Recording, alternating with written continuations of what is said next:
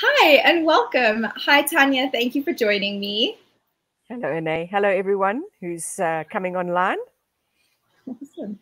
Guys, it's so good to have you live with us. Today, Dr. Tanya and I are chatting about puppy bone growth and development. So I think this is really interesting. Every now and then we have these images circulating the internet or social media, I should say, that show these puppy growth plate or the puppy bone development at very, very young ages. Lots of interesting information comes out whenever they circulate. And so I'm really excited to be able to have this conversation and dive into what we're actually looking at. And maybe we can go into some other areas of bone growth and development and what we should and shouldn't be doing with our puppies as well, because that's all a part of the conversation. So if you guys are joining us live, it's so great to have you. We're here to have a conversation with you. So please let us know where you're from, and any questions that you have, any comments, please share them, your experiences. We want to hear from you guys. So chat with us and join the conversation. All right. I see there are quite a few of you online. Thank you so much for joining us. Dr. Tanya, will you please introduce yourself and your interest in our topic today, puppy growth and bone development? Great. Thanks, Ine. Hello, everyone. Where do I begin? I have been a veterinarian for 30 years this year, and I started in small animal practice, and literally around the mid-2000s, I developed a really strong interest in physiotherapy or in physical rehabilitation. And in 2009, I opened my own practice, and I've been working with dogs and cats ever since. I think one of the biggest problems that we see in practice, certainly where I am, are dogs with hip dysplasia. And that was where my interest really started with regards to puppies and puppy skeletons, because I firmly believe, and there is some of that information now starting to come out, but I firmly believe that if we work on the soft tissue, then we can positively influence the skeleton. And if we have a hip dysplastic dog with an unstable joint and we can strengthen the surrounding musculature, then I think we can make a difference to the development. And so that really was my starting point for being so interested in skeletons. And the more that I read and the more that I research and the more I see younger dogs, and I am seeing more of them, the more I believe we certainly can influence any of the patients that we get. And for those of you that aren't rehab practitioners and are perhaps just very interested dog parents, pet parents, there is so much that we can do both positively and negatively that influences the skeleton. And to have this conversation, really, I think there's so much in it. So thank you to Online Pet Health for choosing to have this as a discussion. I'm really keen to see what transpires for the course of today. So that's me. I mean, I could talk for a long time. Awesome. Awesome. Hi, everyone from Scotland, Nadia from South Africa, and from Hungary. That's amazing. I think that's a new one for us. It's so great to have all of you with us. Wonderful. I think as Dr. Tanya said, let us know if you are a pet parent or if you're a vet rehabber, because it's really great for us to know who we're speaking to and what your specific interest is as well in today's subject.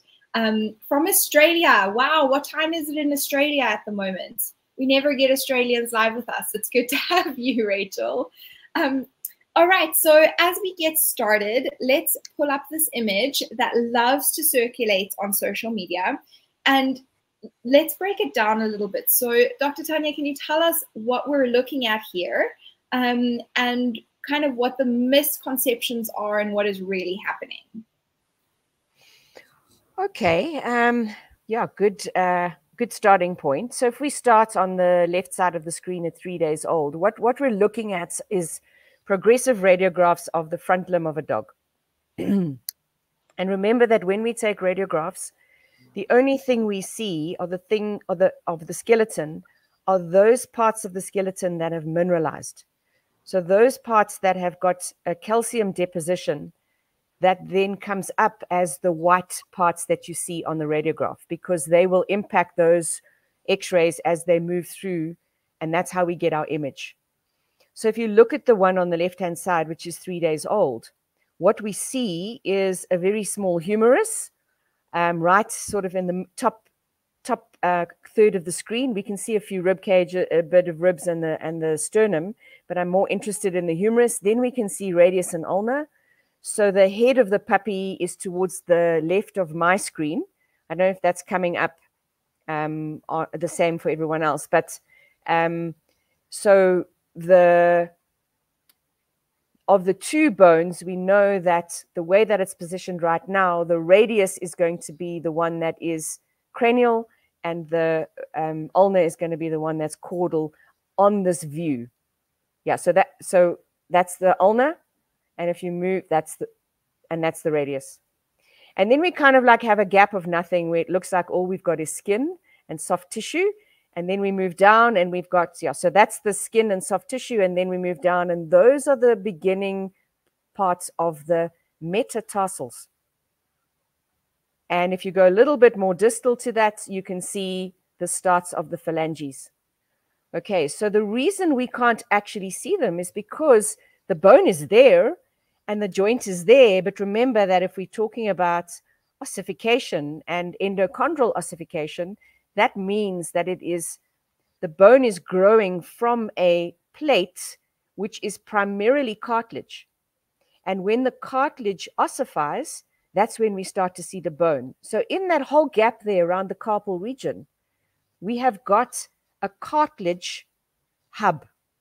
So a whole amount, and even if you move further up to the elbow area where the humerus meets the radius and ulna, there also we have cartilage from which the bone grows. And if we know how soft cartilage is, I want you to think about how easy it is to adversely impact that soft tissue. Okay, so that's the starting point. If we go to 26 days old, which is then just over 3 weeks, now you can start to see that those end plates, if you move up to the humerus, and we've got that little bit there. So that's the bit that we saw in the first radiograph. And if you move just a bit distal to that right there, that is now the end plate, or that's going to become the humeral condyle. Okay, so if I've got the right words, I always get mixed up between condyles and epicondyles. But anyway, and the line between those two is essentially what we end up seeing on the growth plate. So now that whole condyle is starting to ossify. But at 3 days old, it was only cartilage. So if we start to move down towards the carpal region, you can start to see that some of those carpal joints are now also beginning to ossify. And if you move to 49, I think you can appreciate that now 49 days, that's 7 weeks. Now we're almost starting to see the patterns that we're accustomed to seeing on radiographs. And if we go to 62 days, which is 2 months, that looks more like the radiographs we are accustomed to seeing in puppies for most of us, because very few of us will see radiographs of the very young skeleton. And now we can start to see that. Now you see your growth plates, which we're used to seeing, and you can see that all of the bones have started to ossify, and now you can identify those individual bones. But that doesn't mean that they weren't already beginning to form at 3 days old. And for me, this is like the magic when you see them all put together like this, and you appreciate what's in those gaps. That's what blows my mind, and what has made me also think, well, how much can we really influence the puppy skeleton? Or the human skeleton, but we're talking dogs. It is absolutely incredible and mind-blowing. Guys, thank you for joining us live. It's so good to see all of you, all the comments coming through. Thank you. So 8:30 for Rachel, and it's 9:30 for Dale in Victoria. Wow. I love Australia. I have family there, but it's always a time zone thing. It's very interesting. All right, guys. So let's, Tanya, can we look at how these images kind of overlay with the activity level of the puppy? Because a 3-day-old puppy, what is it doing? A 3-day-old puppy. Yeah, great. So 3-day-old puppy is really just suckling from its dam. So it's not, I mean, they're only really going to start to move around and weight bear. They start to walk, let's say, 2.5 to 3 weeks. So that's going to be 21 days. So when they're suckling at 3 days old, they don't need all of that structure. And it can help you to understand why they perhaps aren't able to weight bear either, because they don't have sufficient ossification and sufficient rigidity within the skeleton to be able to hold themselves up. If we move to 26 days, now we've actually got more calcified bone or more ossification. So we're going to have more rigidity or more support for the muscles. And 26 days is when those puppies are starting to amble around. You know, they're a very, very cute stage. Let's say it's about 4 weeks, not quite. They're starting to move. And at this point, for example, they're still going to be with their mother, and hopefully they're not going to be with any other large dogs, because any other larger dogs or adult dogs, if they stepped on that, there could be a lot of damage done, particularly at wherever that weight bearing may be. Once you get to 7 weeks, 49 days, for a lot of us, I cringe, but a lot of puppies leave their homes at 7 weeks. And now we've got a puppy that is fully weight bearing and fully able to move. It's ambulatory. It's probably starting to try to run a little bit, and it's all uncoordinated because the nervous development still has to happen as well. But if you appreciate from 3 days to 7 weeks, the change in that limb in terms of the support structure. So, you know, that's the development. And then when you get to 2 months, more structure. Now from a neurological and a muscular soft tissue development, that puppy's starting to find its coordination. It's starting to want to play more. It's a lot more active. And it can be because it's got the skeletal support to be able to do that. But that bone at 2 months is still very, very, very soft. Very soft. So it's not completely mineralized at all. And that total mineralization process can take between 18 months and, you know, it's only complete by between 18 months and 22 months, depending on the breed. So although on a radiograph, the growth plates have closed and everything looks complete, we can still, if we're doing a lot of high impact activity from 12 months to 18 months, we can still have a negative impact on the skeleton. So as you were talking, the connection between the activity level and the bone growth, they really go hand in hand, right? Because bone remodels and shapes and is stimulated to ossify through movement and through activity. So as the puppy starts to move a little bit more, the bones are stimulated and they ossify a little bit more, and they kind of go hand in hand together. Or would the bones ossify even if the puppy wasn't starting to move more and more? You know, that's a really good question and not something I've ever looked for. Okay. I don't think necessarily an answer, because I think there are two components to that. I think the one component is exactly as you said, as they start to move, because everything in our body is a feedback loop. So as they start to move, we are stimulating more bone growth, more ossification. And we know that from a fracture. You know, we just need to see callus formation and how the bone remodels with appropriate weight-bearing exercise. So it makes sense that you say, as these puppies are starting to move and weight bear, the bone's developing. But I also think, and this is just off the top of my head, I would have to research it, but I also think that there is a DNA or a genetic encoding for that to happen as well. So even if the puppy was paralyzed, I mean, swimmer puppies don't necessarily move. Okay, if we talk about swimmer syndrome in puppies, they are, spread-eagled, but the bones are still ossifying. So I think that they might not be ossifying correctly, but I think that process that we see here is still happening. Yeah, I think that's an interesting question, because if we were to take X-rays of the swimmers puppies, would their development would their bone development be following the same rate, or would there be a difference? Would it suddenly spike when we start to get them straighter and weight bearing? Yeah. I don't think this is I don't think it's an either or thing, and I don't think it's a wrong or right thing. I think that, like you said, there are feedback loops, and one thing will depend on the other in feedback. And I love that about the body. Yeah. All right, so questions are all welcome. Charlotte asks, so manipulation of the joint, if the puppy is born with a club foot early, it can be manipulated to be normal before ossification takes place. That's an interesting question. What do we do if we have abnormal conformation in a very young puppy?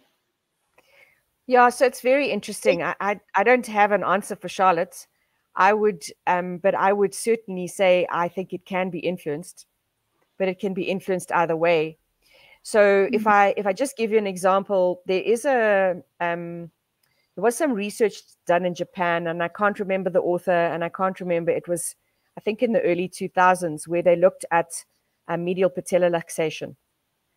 And now we are talking about manipulation, because we know that if the patella doesn't actually sit adequately in the groove, we don't get sufficient development of that trochlear groove or that femoral groove. So what he looked at was he had breeds that were prone to medial patellar luxation, and he actually, I can't remember what technique he used, but at 4 weeks, he already identified which puppies were going to develop medial patellar luxation. And he placed that patella, and then he followed those puppies through.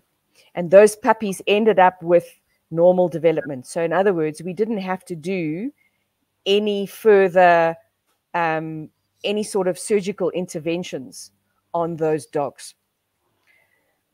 Wow. So, and I could be misquoting him, but I do remember that he started at 4 weeks. I can't remember all of the detail, but he positively influenced the outcome or the presentation of that medial patellar luxation. Therefore, if I had to go and say, well, if it's born with a clubfoot, can we influence it? Yes, but I think we'd have to understand the biomechanics and what is it that we were doing to influence it. That would be my answer. I like that. And I mean, 4 weeks is very young, right? Yep. We would have to have access to these litters at 4 weeks, which means a very close relationship with the breeders. And I do think there are vet rehabbers who are doing that, who are forming those really close relationships with breeders so that they can do puppy evaluations from a young age. And that's huge. That has huge potential. I love it. Yep. How useful would this be to educate breeders for the health of our dogs? I'm a VP and I'm so interested in preventative physiotherapy. Yeah, I think it's, I mean, you answered the question pretty much, Anae, with, yeah, you know, if we could get access to these puppies, wouldn't that be wonderful? I mean, I come back to hip dysplasia because I think it's hugely relevant, and it's prevalent. It's prevalent all over the world. And because it's a polygenic condition, we are battling to manage it from a genetic perspective and our breeding stock and the dogs that we're choosing to breed with, because phenotypically they're normal. They don't have HD, but we are still getting hip dysplasia puppies from those crosses. So if we were able to catch those puppies at 12 weeks, how much could we influence them with regards to proper gluteal activation and proper placement of those legs before that instability becomes unmanageable? So I think your question, Charlotte, is very valid.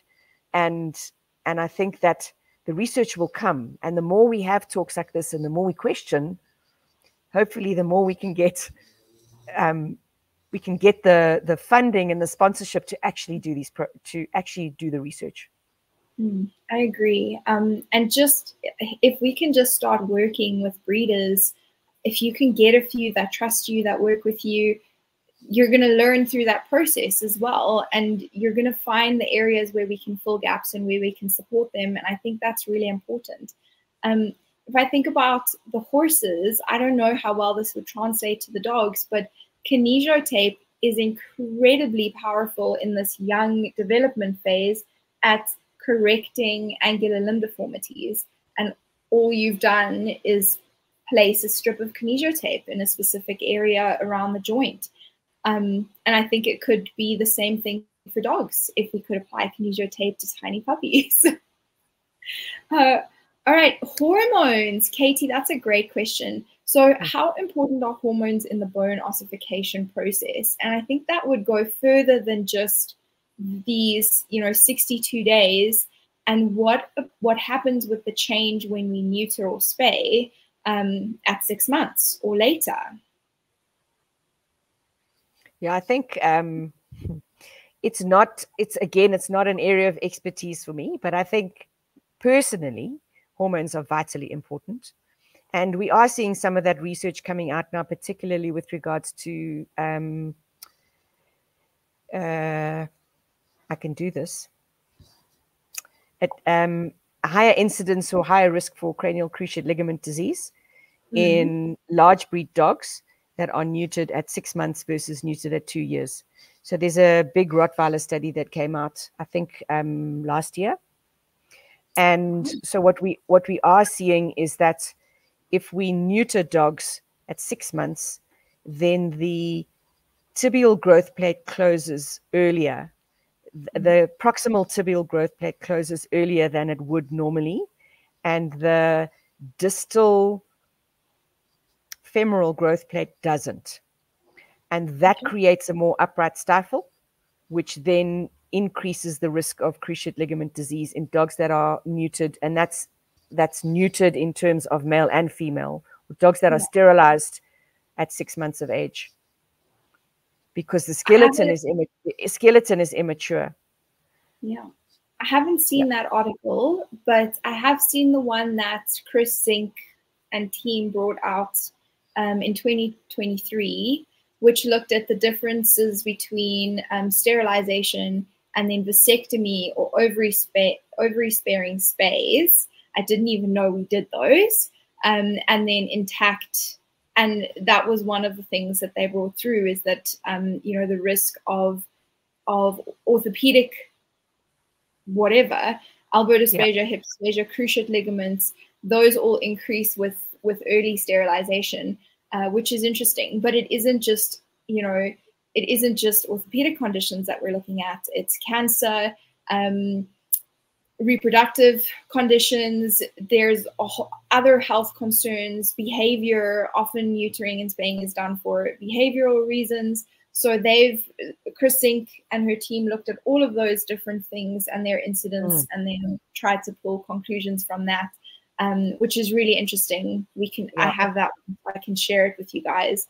But I mean, I've always been an advocate for, spay and neuter your dog, because we live in South Africa. There are no excuses for having puppies. And I think I might be wrong. I need to readjust that perspective, right? That's what the data says. I think, perhaps not so much ossification, but just a recap on basic biochemistry is that the structures of the sex hormones are very, very similar to that of cortisone, which is a growth stimulant. So if we don't have testosterone or estrogen or progesterone, then we're not going to get the growth that we need. And if we are removing that source at 6 months of age, then I do think that we are doing our dogs a disservice on every level, not just on the skeletal level, but on the muscular development. It's an androgen. It wasn't corticosteroids. Androgen was the word I was looking for. It's a growth. It stimulates growth and strength and development. So we sterilize them, we're removing that. I have to reshift my whole perspective. I've been very judgmental of people that maybe didn't deserve it. All right, so club foot in people can be stunted to influence the foot position. Yes, absolutely. But then at what age of, at which stage of development does that happen? Does it matter? That would be my kind of question there. And then how do we translate that back towards our puppies? Yeah. All right, let's see. Okay, this is great. How would you diagnose a potential hip dysplasia so early at 12 weeks old to do preventative physio? Sure. My favorite topic. So if we backtrack a little, all puppies are born with normal hips. And at 8 weeks of age, we can already start to see some loosening of the capital ligament and a little bit of laxity in the joint capsule. And this then, as the puppies start to walk more and become more active, that laxity is then exacerbated. So, and they're getting heavier. So by 12 weeks, you have slightly more laxity. And don't think in terms of ortolani. It's not that pronounced. By the time you get to a 7-month-old puppy and you've got a positive ortolani, it's quite easy to identify. But I believe we should be palpating hips in dogs, in puppies, when they come in for their vaccinations. And I see there's a question about educating GP vets. Welcome to my world, hey. The puppies just come in and they come out, and I'm not convinced that all of them get the examination they should have because it's time. But we should be evaluating those joints. We should be watching how the puppy moves. We should be looking at conformation. And so whilst you might not pick up an overt instability, I think you would pick up some areas of pain, particularly if you were checking SIJ, if you were checking the muscle structure around there, if you were placing some pressure on the dorsal aspect, so almost on the gluteal area, I think you pick up pain. I don't see enough puppies, and I'm not in GP practice anymore to really be able to comment, and I've tried to get vets on board to do this because, and then we need to be listening to the trainers, the pet parents, all the people that are working with these puppies and going, your puppy's sitting funny. Why is your puppy not as active as I would expect it to be, etc.? And we should be, as the veterinary profession, I feel we need to not be as, I've got to be very careful how I say this, but we think that we have all the knowledge, but there is so much knowledge everywhere within our field. And we need to start incorporating that within our practices, whatever it might be, because it is not possible for me as a vet to know everything. And you won't see everything either, right? It just, there's no way you'll see everything that puppy's presenting. I think you hit the nail on the head by saying, let's involve the trainers in kind of recognizing those signs, because a puppy that doesn't jump is weird. Puppies jump, right? So if it's not jumping, why not? And if they're sitting funny, why are they doing that? So just because I don't think I've ever palpated a puppy, even my own, where I've been able to say, whoa, this is sore, because they're too wiggly. They wriggle and they're like, everything is, I just want to lick you. I'm like, I don't know what you're telling me.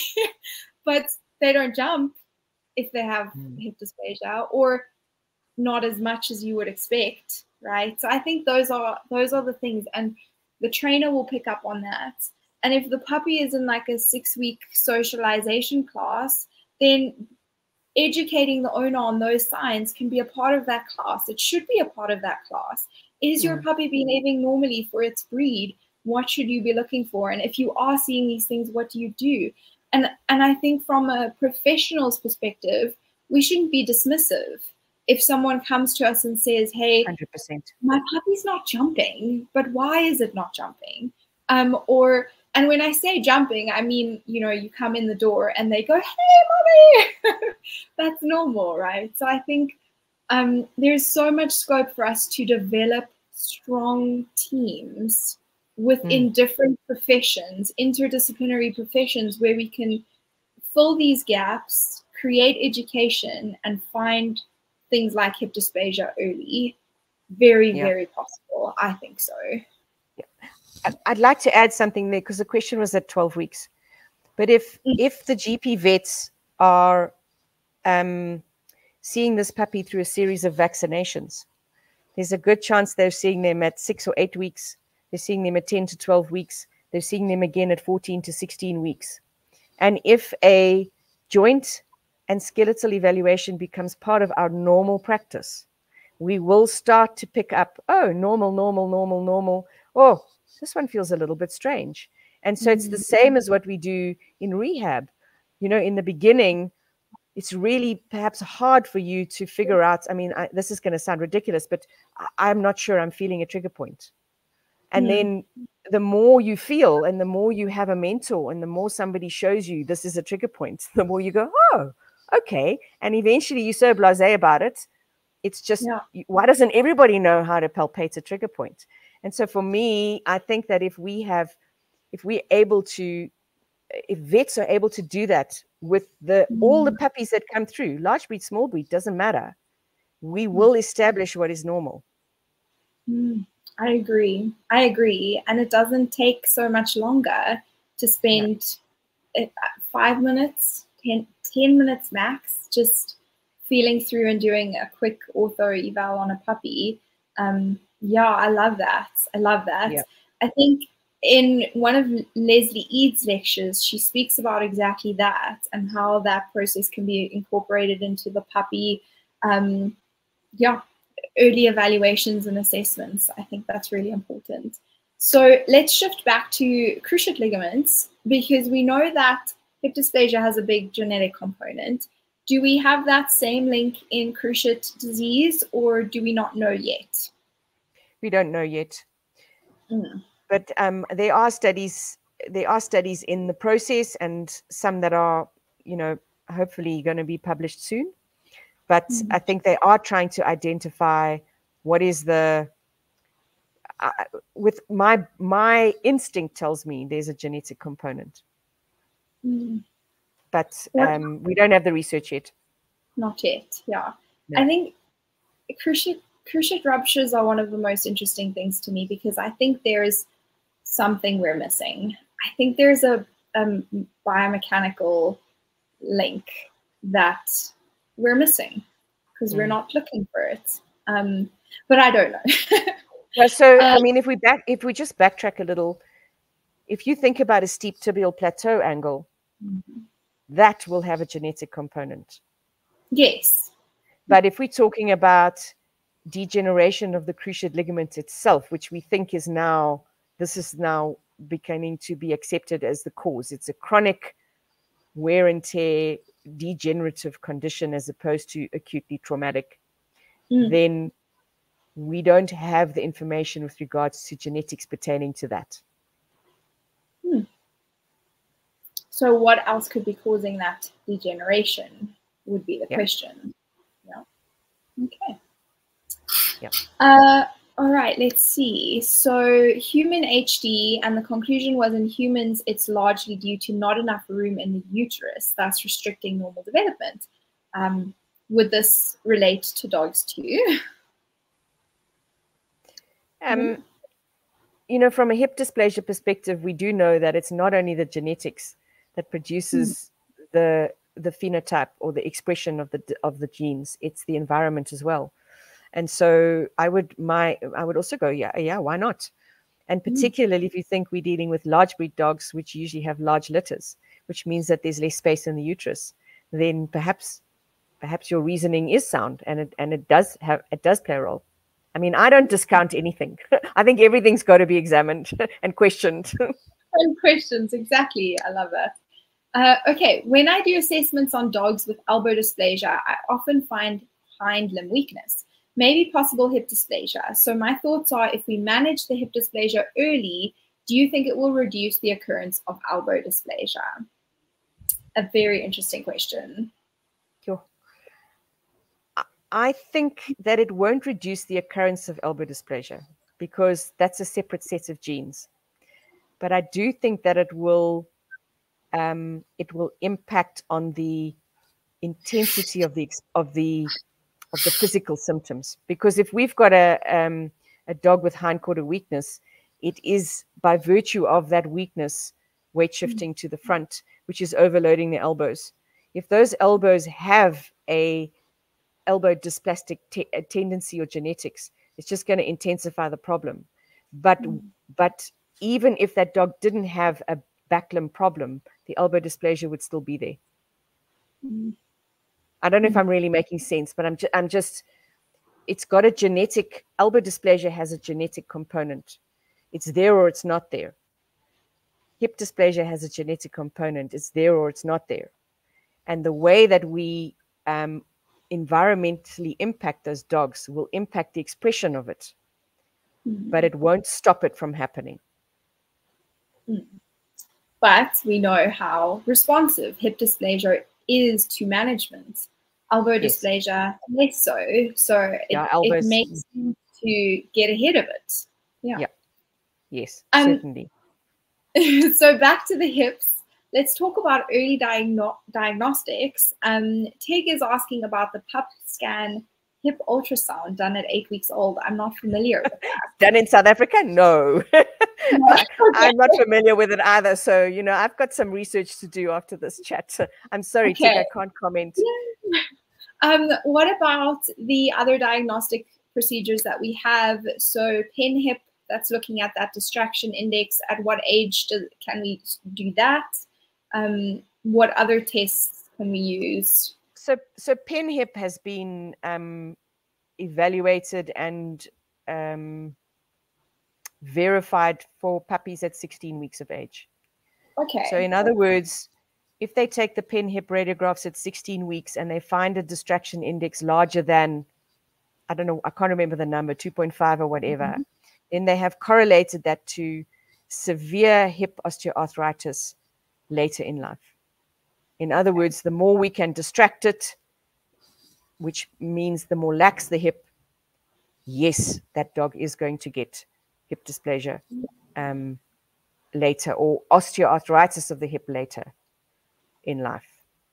Yeah. But the other, you know, so I think as physios or as people doing rehab, we should be focusing on palpation skills and movement, as opposed to relying on the diagnostics. And if we are lucky enough to be doing puppy evaluations, then if we've got a red flag, because now our palpation skills, let's be honest, as a rehabber, your palpation skills are phenomenal. So you are going to pick up something. You are going to then hopefully have a number of vets or a vet on your team that you can say, I'm really worried. Please, can you? So we become, as a vet rehabber, we become the primary, we alert at this point while we continue with the education and the different types of scanning and the different diagnostic or imaging procedures that might be available. I think that's so important, because we can often pick up in the soft tissue that something is wrong long before it's visible on diagnostics. And we need to take that seriously as well, because if we do find something and there isn't a diagnosis that can be made at that point in time, doesn't mean we didn't find something. It just means we found it early. Let's do something about it. And I think that's really important. So yeah, thank you for that question with the hip ultrasounds. I haven't heard of it before either. All right. Oh, this is interesting. I've been told that a dog that lies with its hind legs straight out at the back or ceiling has good hips. Is that true or false, or who knows? So I think you need to look at whether or not the hips are actually extended. So I've seen some of those dogs where the hips are flexed, and then from the stifle distally, those are straight. If it's completely flat, where it's like I would be lying on our back, or like if you're taking a hip, a pelvic radiograph and everything is extended, I would say that your assumption is false, because if we've got enough of an unstable hip and there's no contact, I mean, I've got brachycephalic dogs here with the worst possible hips you can imagine, but there's no contact, and so they've got full extension. In fact, they're hypermobile in those hips because there's no actual hip joint. Okay, yeah. So I wouldn't make that assumption. I also have to say, I wouldn't make that assumption. Yeah. Okay, no good. Rebecca, can you tell me if you are watching from YouTube? Because I don't think I've ever seen a comment come up from YouTube. So please tell me. I adopted my GSD at 8 months, and she had been at a shelter so long she was going to be put down. Yeah. So if I had gotten to her 2 months sooner, I could have done the juvenile surgery. I just knew something was wrong with her, and it took 4 doctor visits palpating her before one finally said, "Oh yes, we need an X-ray of both hips. They're very bad." That shouldn't have taken 4 visits. Okay, I'm sorry. Yeah, that's really difficult, Rebecca. But hip dysplasia is really responsive to management. It is one of those conditions where we've seen, yes, if you can do the surgery young, great. But if you can't, take a really proactive management approach, diet, exercise, manage pain, and that can be done without non-steroidals for a very long time if you've got all the other pieces in place. So we do, if you need, we do have some resources through Online Pet Health that I can share with you. Let me know and I can send those through to you. Okay. Okay. Is Pen Hip available in South Africa? Is it? So no. we have one vet that has done the course. He's in Durban. Okay. And the problem is that so everything is patented, and all of the radiographs have to be sent to the USA for grading. And it just hasn't been a viable option for South Africa from a cost perspective. That's my understanding. Okay. Yeah. And so Pen Hip is the only distraction process that has been validated to my knowledge. It's not the only one available. So if you go look at hip distraction dogs, you will find that there are a few others, but we don't have any vets at the moment that are actually doing Pen Hip rads, not in South Africa. No. Okay. Good. I didn't know that. I actually thought Cara Amstutz's webinar this month covers a little bit about the Pen Hip, and it sounded like you're certified and then you can do the measurements yourself, but you need specific tools or something. So, yep. Okay, interesting. And then once you've taken the radiographs, they have to go to the United States for grading. So you can't just take them and then grade them yourself. They actually have to go to the States. I mean, it's much easier now than it was 20 years ago because we've got online stuff. 20 years ago, we were physically courier, those X-ray plates. Things have become simpler. Oh, yes. I think having online resources, whole new world. I love it. Thank you for joining us from the UK, and I'm glad you guys are loving this conversation. It's very interesting. So let's hope that vets can start to do muscle and bone assessments early on in the puppy's life. Yes. Are there any resources for routine stretching, massaging, and movement exercises that can be done by the puppy owners to reduce risks, or would this not be recommended? What are your thoughts on that and what puppy owners should be doing and shouldn't be doing with their puppies? I think this is a huge question because how much activity is too much in a growing puppy? How do they know? How do they regulate that? What kind of training or exercises should or shouldn't puppy owners be doing? I think this is a massive topic. Can you speak into that a little bit? Sure. I mean, I have a whole course on managing puppy hip dysplasia, and from if you're the breeder right the way through to the first sort of, I think it's 4 months of age. So I've got a lot to say. So let me summarize what I can. First of all, I think it's vitally important that we appreciate. We come back to the beginning of this talk, and if you weren't here, how soft that skeleton is. And so one of the big components of a dog that that brings on the development of hip dysplasia, aside from the genetics, environmentally, is trauma. So if we've got pups that are running and jumping and slipping on floors and tumbling, and they're playing with dogs that are bigger than themselves and that are older and more developed, remember that your 12-week-old puppy is still clumsy.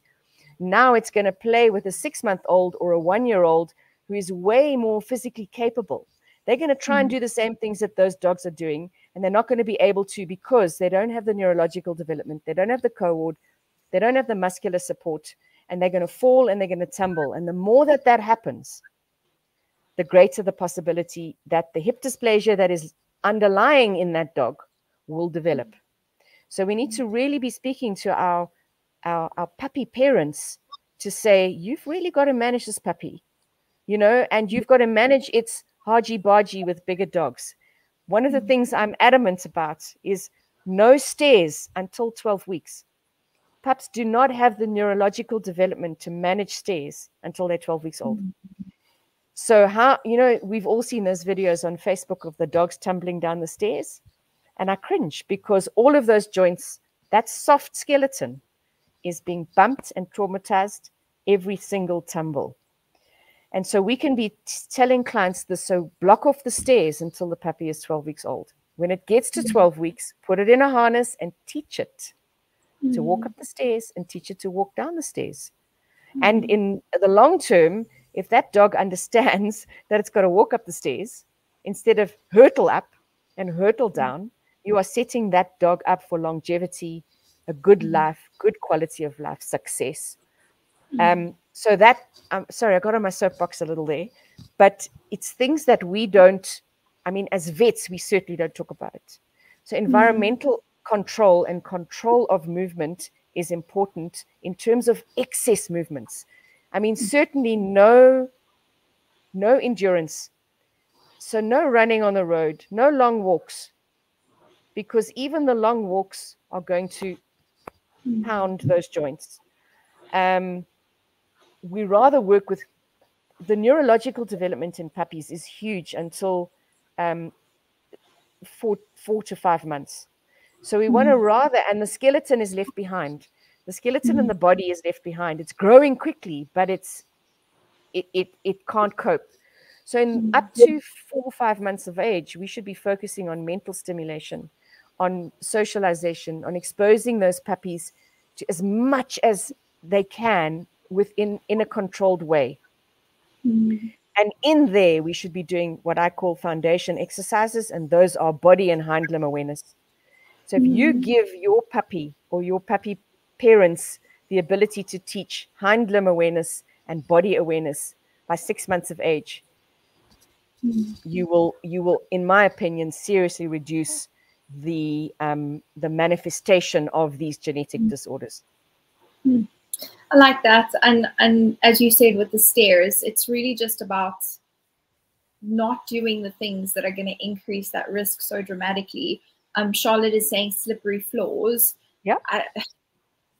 These very funny videos that people like to share all over social media where the dogs are just slipping all over the place. I don't, how are we so blind? But okay. No soapboxing. Tanya, you presented a webinar for us on this exact topic, the puppy development, didn't you? Yes. Yes, it's in our membership. It's in our membership, and it was fantastic. And it goes through the neurological development and the exercises, and everything is in there. So I will link that as well when we're done. And then if you guys are looking for a resource, very simple, that you can share with owners to help educate them, we've created a puppy exercise guideline PDF from a vet rehabber's perspective, which really just highlights the different variables. So if this puppy is a large breed puppy and it's at an increased risk for hip dysplasia or elbow dysplasia, then avoid these things or do more of these things. It will just help you educate owners and give you a starting place to have a conversation from. So every dog is an individual. have that conversation, educate them, and then have that conversation about what their dog needs and what their risk factors are. And I'll share that with you as well, because that one is free. So I'm going to cut us off here because we've hit 50 minutes. Guys, it's been so great to have you all live with us. We have 56 people live with us right now, wow, which is really amazing, really amazing. Thank you so much to everyone who is with us and supporting us. Tanya, thank you for sharing your knowledge and just being willing to come online with me, have a conversation, and chat with all of our vet rehabbers. It's a great pleasure, and thanks for all the questions and the responses and the comments. I really thrive on all of this kind of interaction. So yeah, thanks for having me. Awesome. Have a great day, everyone. Yep.